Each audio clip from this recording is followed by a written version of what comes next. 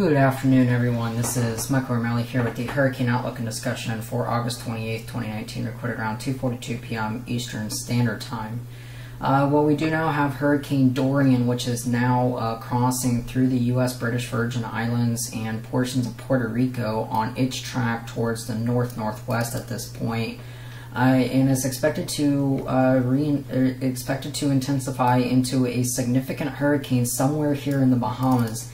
Exactly where, though, is still very uncertain, and we will have to keep an eye on that. Dorian has passed through the Lesser Antilles with the center reformation further north as of yesterday, allowed it to spare from land and intensify this afternoon into a Category 1 hurricane with maximum sustained winds of 75 miles an hour.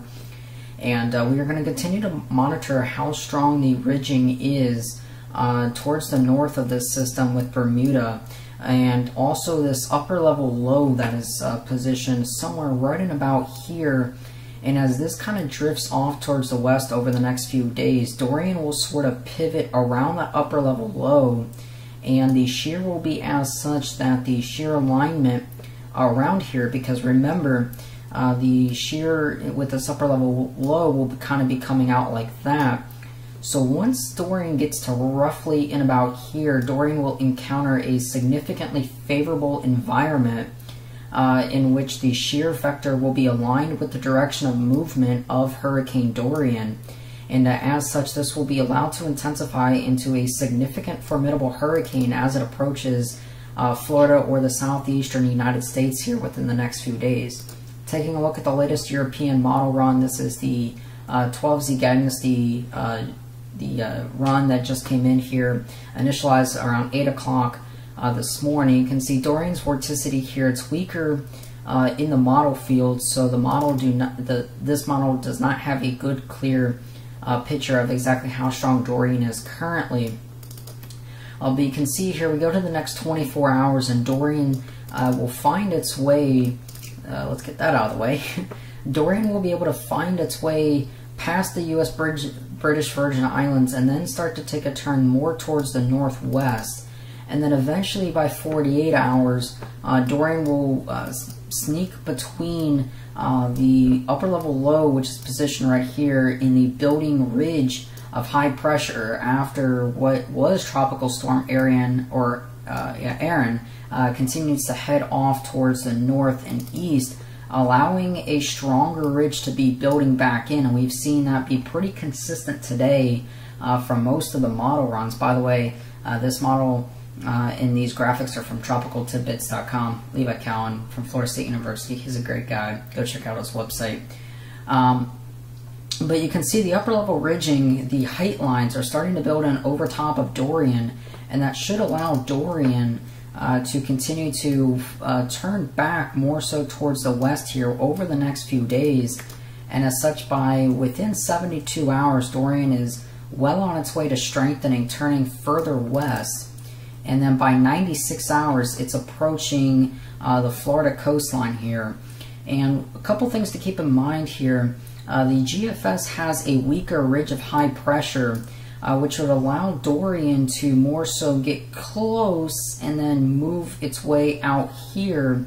But the 12Z GFS has actually kind of shifted more so back in towards the north central Florida area, with Dorian here on the ECMWF, the European model, making landfall somewhere in southeastern or the southern part of Florida here by the 5-day forecast period. As such, this will still be a major hurricane, very ample time to strengthen out here. And we look at Dorian's inner core that has developed. This is from COD Meteorology, and you can see Dorian's inner core is pretty well organized. Some clearing beginning to go. I think that's probably just a temporary clearing. I do not think that is the eye itself clearing out, but we will have to wait and see. But you can see where Dorian's inner core has formed, and recon from earlier this morning has found pressures to be lower, and a swath of hurricane force winds here confined to roughly about 20 miles or so. And portions of the U.S. British Virgin Islands have recorded wind gusts as high as 111 miles per hour with sustained winds approaching hurricane force. So for that reason, Dorian was upgraded to a hurricane here within the last little bit. And you can see the IR satellite presentation loop. Dorian has continued to indicate more better banding today. You can definitely see more of that banding with the traverse outflow pretty much going on each side here. And that is going to lead to what would presumably be rapid strengthening once it crosses into the Bahamas later over the next few days. And tonight, I do suspect that this will continue to strengthen, and this could be a major Category 3 hurricane or higher by the time it approaches Florida or somewhere along the United States southeast coast. So really anywhere from Florida to Georgia to South Carolina still needs to be monitoring the progress of the storm, as this could take a deviation more anywhere from South Carolina, or it could steamroll right into Florida. There is still a divergence in models.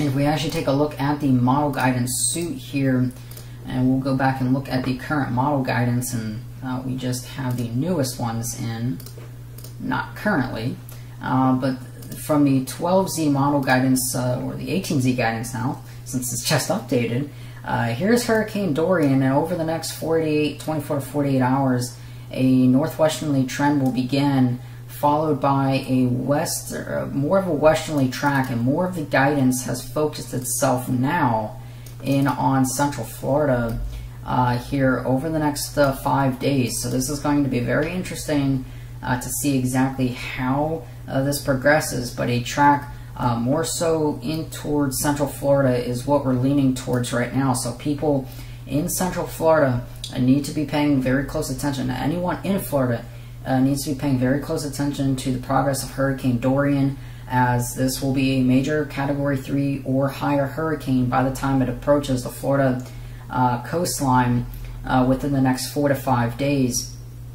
Again, bringing significant wind, storm surge along the coast, flooding and isolated tornadoes to places inland and near the shore. But again, cannot stress this enough. Anywhere from Florida, Georgia, and South Carolina need to be monitoring the progress of the system. Let's see if we got the newest guidance from that. And here's the 18Z guidance suggesting that this is a Category 1 hurricane, and most of the model guidance suggests that this will be a Category 3 hurricane or higher here within the next few days. So we will be continuing to monitor the progress of Hurricane Dorian. I will have another update roughly around 8 o'clock tonight, going over the 5 o'clock advisory and the 8 o'clock intermittent advisory. For now, everyone, that's going to be it. Stay safe.